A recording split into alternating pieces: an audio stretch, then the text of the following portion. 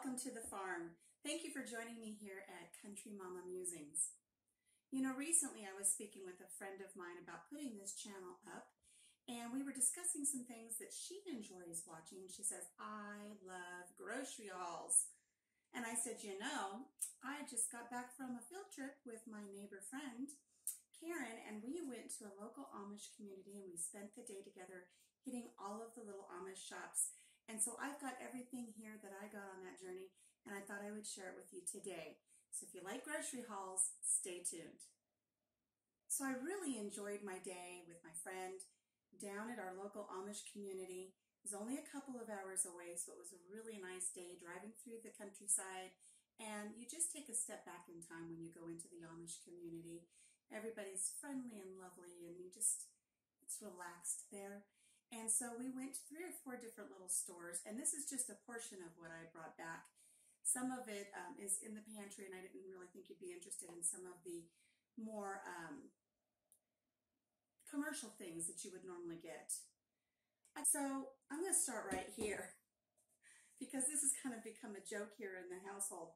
I bought this jar to do my water glassing for my eggs, and then I found another jar I liked better, so I have this jar. And I had it filled up to about here with some saltwater taffy that I got at one of the Amish stores in their candy aisle. And as you can see, I've got some culprits here that have been hitting the saltwater taffy, but that's okay. That's what I bought it for. I bought it so that when I have family stop by, they've got a little treat. But I'm going to have to get some more next time I go. I'm going to have to fill this up better. All kinds of unique flavors like banana split, key lime pie, caramel apple, pina colada, lots of fun little flavors in here. So that was one of the first things I got. I mean, really, it was literally one of the first things I put in my basket.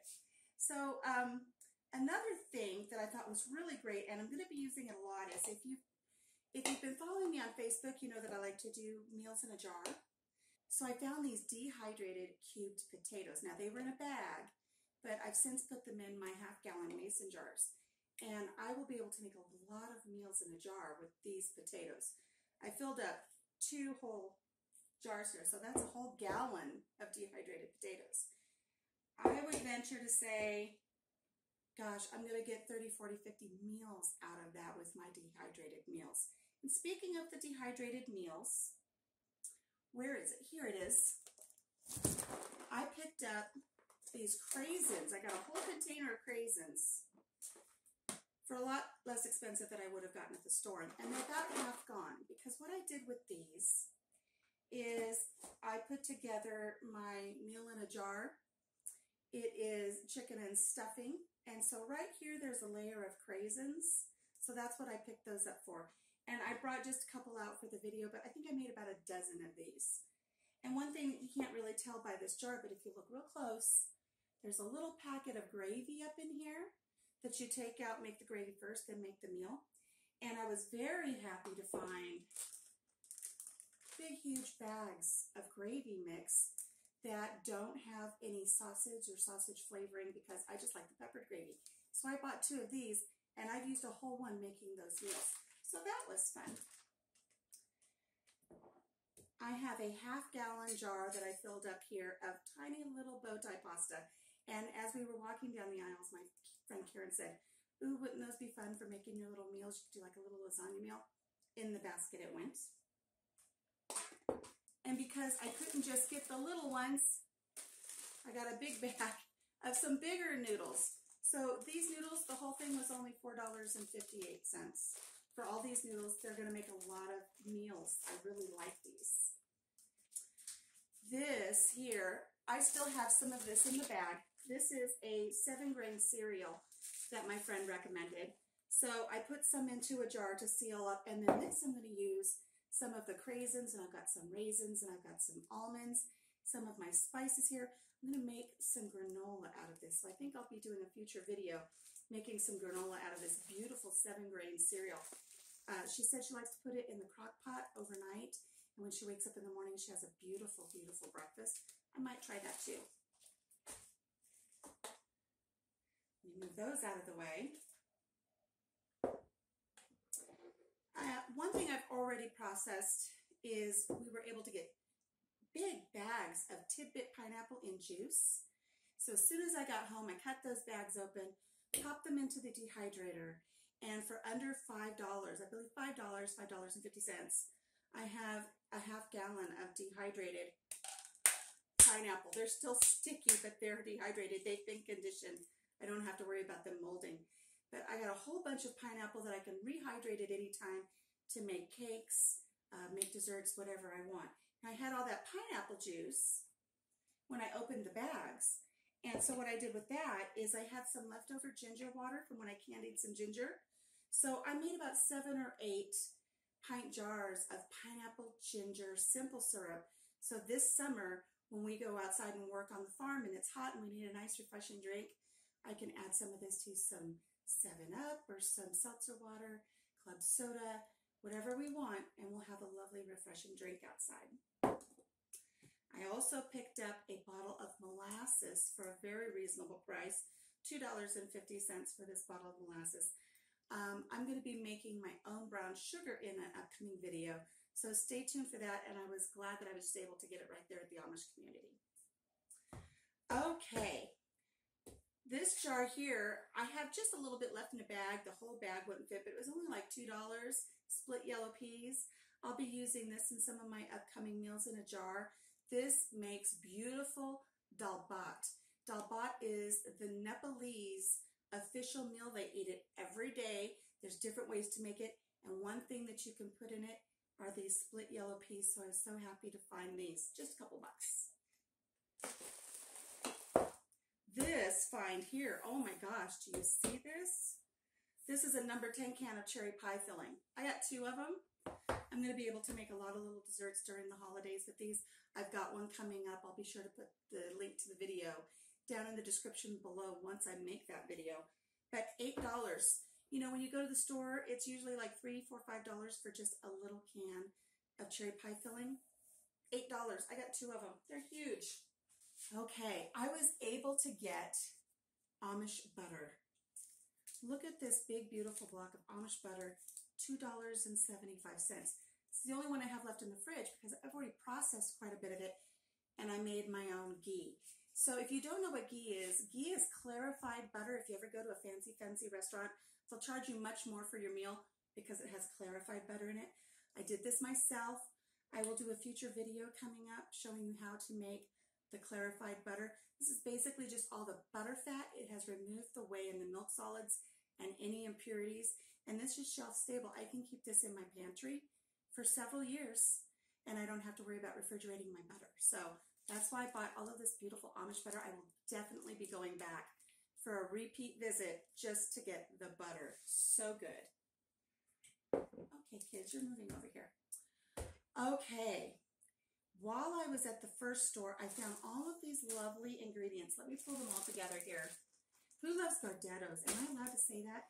Who loves that really fun snack mix that starts with a G that everybody pulls all the little dry pieces out of? I do. I love it. I don't know if I'm allowed to say their name on here, so I'm just going to call it the little snack mix that starts with a G.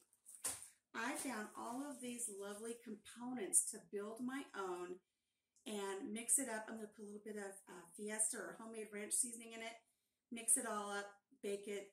My husband will have some treats to snack on. So I have these garlic bagel chips that I picked up, some butter braided pretzels, a bag of everything sesame, I can't read what it says, bits, a bag of everything sesame bits, those will go in there.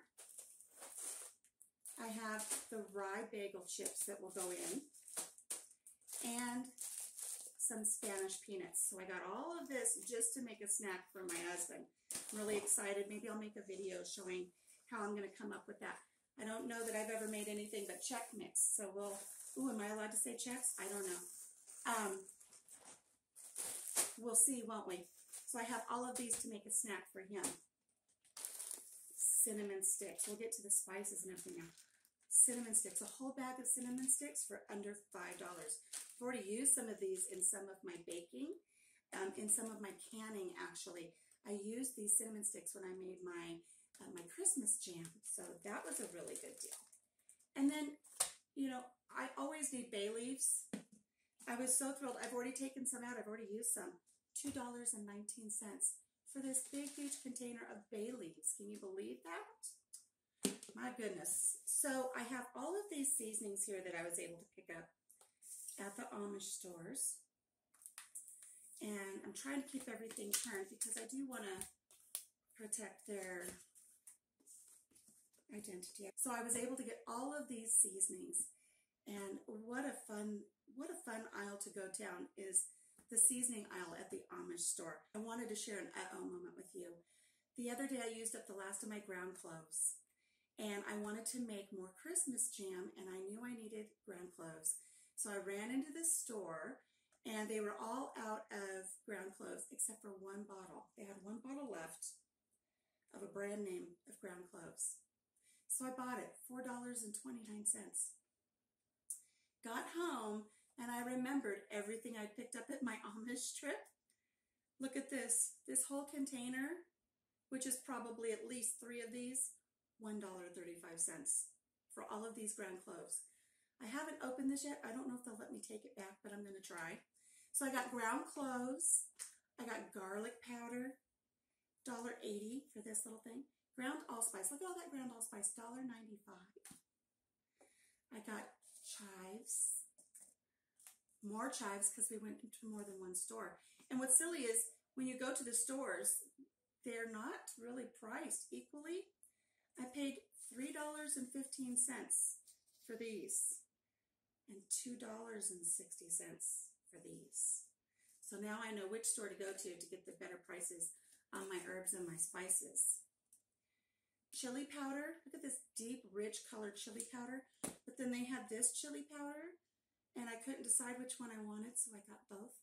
And so I'll be using these in some of my meals in a jar. I actually used some of this one to make some of my Fiesta mix. Do a video on that one too, and I'll share the link to that one because that's some yummy stuff. Ground sage. Mustard seeds. I'm going to be using these mustard seeds next canning season to make my relish and my bread and butter pickles. Yum. All of that for $2.95. You can't go wrong. Herbs de Provence. Now, I've come across a couple of recipes that have called for herbs de Provence. I don't know what it is. I just know it's a bunch of herbs, very aromatic. You put them all together, you throw them in a recipe. It's supposed to be the best thing in the world. We bought, again, another little one the other day at the store for over $4. Then I went to the Amish store. This entire thing, $2.35. Get out of town. Pickling spice, just for fun. I bought this one because when I looked at the label for it, let me try to cover it. When I looked at the label, it looked like a little kid had done the labeling, and I just thought it was cute. So I got it for $1.70. So I bought all these pickling spices home just because I thought of some little Amish kid writing the labels out, helping their family out at the store. And then I got some good ground cinnamon. So those are all my herbs. I passed these by at first, and then my friend Karen said, these would be really good in a cinnamon loaf or some friendship bread. And I thought, Karen, you're absolutely right. So I picked one up and I put it in my bag. This is cinnamon drops. So these are like little tiny little mini like chocolate chips, but they're cinnamon chips. And I'm going to make some cinnamon bread and pop these in here. I cannot wait to make these. I might save some of my Amish butter and slather some Amish butter on that bread when I'm done. That sounds good. I got an entire sleeve of regular size canning lids for a very good price. So I put those in my cart and brought those home. So now I know if I need to do any more canning in the regular size jars that I have, I've got plenty of lids. So I want to thank my friend Karen for taking me for a day shopping down in our local Amish community. Really had a great time. If you enjoy seeing grocery hauls, give me a thumbs up, leave me a comment. If you enjoyed this video, don't forget to subscribe and share this video with your friends. Take care, everybody.